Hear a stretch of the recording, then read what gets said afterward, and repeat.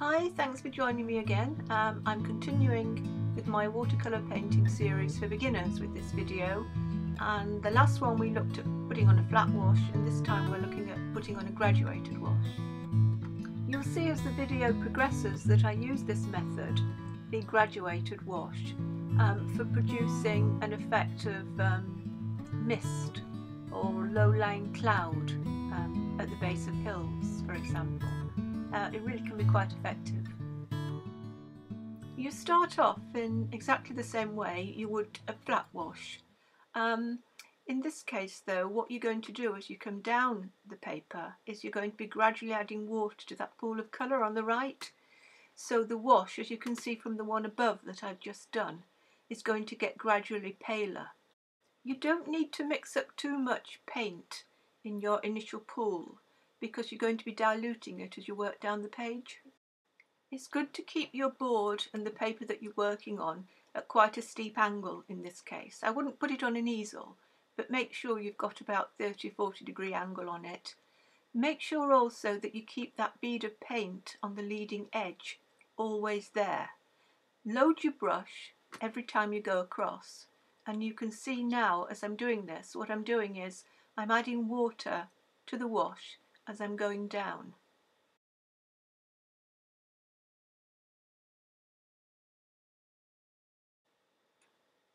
You'll see when I reach the bottom of this small square that I'm not going back to the pool all the time, because there's a bead of water there that is quite large and I don't need to go back, but I am going into almost pure water to finish off so that it does become really light at the bottom.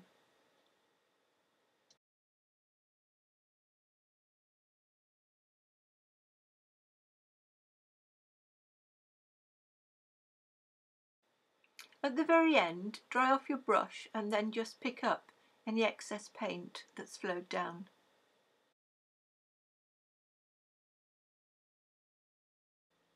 A graduated wash is a really great way to paint a sky.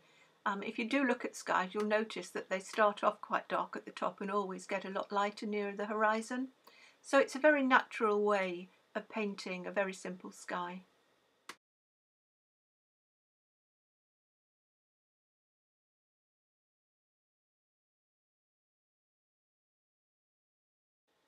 So what I'm doing here is painting a few hills, a simple landscape on this little graduated wash that I've painted. As a tip, if you are painting hills, don't outline the top of the hills, because what happens is quite often that paint in that first stroke that goes across and contours the top of the hill will dry before you've actually put another layer of paint on underneath it, and you'll get an outline on there which won't look very nice. Try and work very quickly and don't outline the top of the hill. Try and use the brush on its side to give you a nice bold stroke. So I'm having a go at another one here. I'm going to work a graduated wash down like on the other one. I'm going to bring the water in pretty quickly on this one because I want it to sort of give a misty effect. I'm going to put a hill in front of it and I want it to look like there's some mist. Bring your wash right down to the bottom always. You can wash it away with water as you come down, but if you don't and if you leave it, then you probably get a line on there which will be difficult to get rid of. Right, so here come the second lot of hills in front of those distant ones, and I'm painting these hills in exactly the same way as the ones I did at the back. The paint is a little bit stronger, but I'm bringing the wash again right down to the bottom. I'm going to let the washes thoroughly dry and then I'll paint just a quick little sketch of a foreground on the front, just to sort of illustrate how sort of nice and atmospheric these washes can look in the background.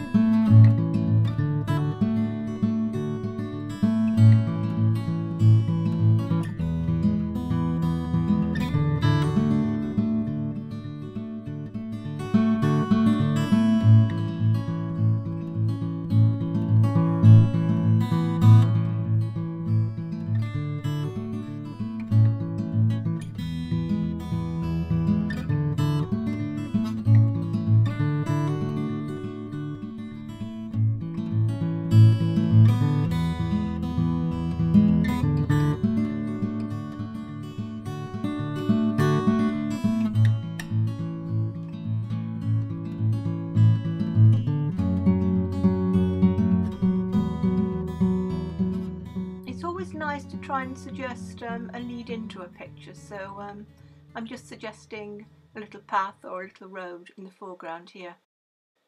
The colours I've been using today are burnt sienna and ultramarine, and because I'm working very small, the brushes I was using, number 6, number 8 round brushes, and a little rigger, probably about a size 2 for the trees here. Now when you feel confident and you've done lots of practicing on the graduated washes, move on to a bigger piece of paper. If I was doing a flat wash on this size paper here, I would mix up a lot more paint to start off with, but because you're going to be diluting the paint as you're working, you don't need to mix up too much.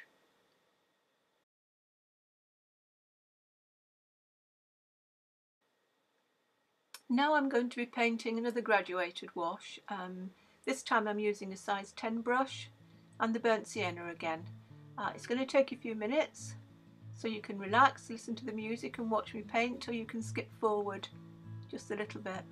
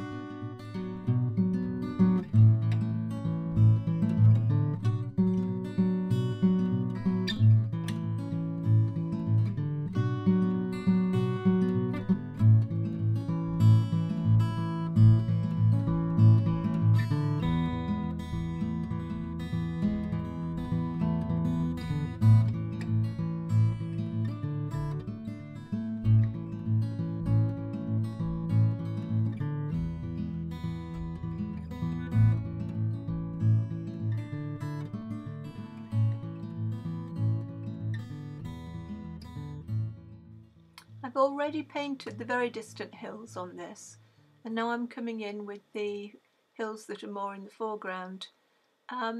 It's a bigger sheet of paper, but I'm working exactly the same way, and it's really important to keep that damp edge on the bottom of the hills that you're painting there.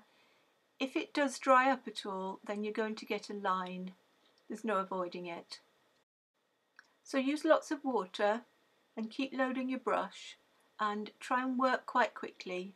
The quicker you work, the better your wash will be. And another thing to remember is always to bring it right down to the bottom of the page. You'll see as I reach the bottom of this painting that I'm basically painting with just water. This leaves you a nice pale background to put the foreground work on there.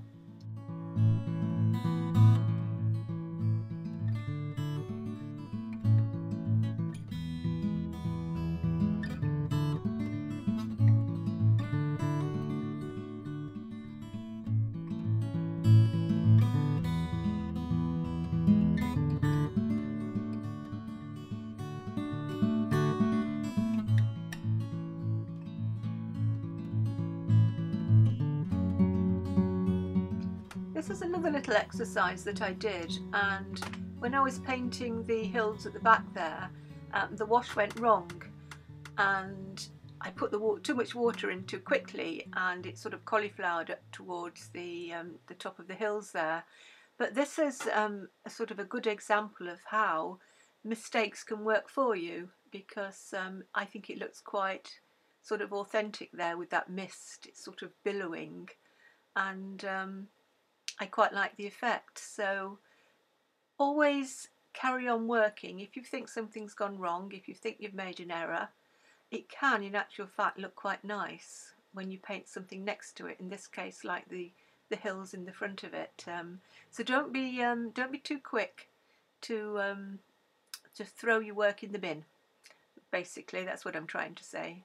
Just keep going, and you'll find that quite often what you think are actually mistakes and you don't like will actually come together in your painting and look quite nice. You can see what I've done here is painted a sort of nearer range of hills onto that same painting. There are a few little white bits showing which I didn't particularly want there, but if you go back and try and correct things like that, you're just going to mess up the nice wash that's on there. I think this little painting looks quite atmospheric, and if you practice with these graduated washes, it's quite an easy way, as I said, with practice, to get this effect of mist or low-lying cloud. I don't really think I emphasise the fact that each layer on here dried thoroughly before I put the layer in front on it. You can use a hairdryer if you want to save time during this process. Well, there we are. I do hope that you enjoyed the video and that you learned something from it. There really are no shortcuts when you're coming to learn watercolour painting.